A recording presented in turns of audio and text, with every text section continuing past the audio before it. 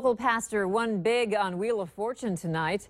Eric Renner from Hawley, Minnesota, appeared on the show earlier, and including the trip to Cabo San Lucas he won for himself and his wife, he took home more than $20,000. The viewing party was held at Shepherd of the Prairie Church, where Eric is the pastor. Just last week, he got a benign brain tumor removed, topping off what's been an equally hectic and happy time in his life.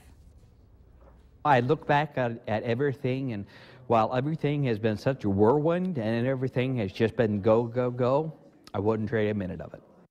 And be sure to watch Wheel of Fortune tomorrow, because another person from the Valley will be spinning.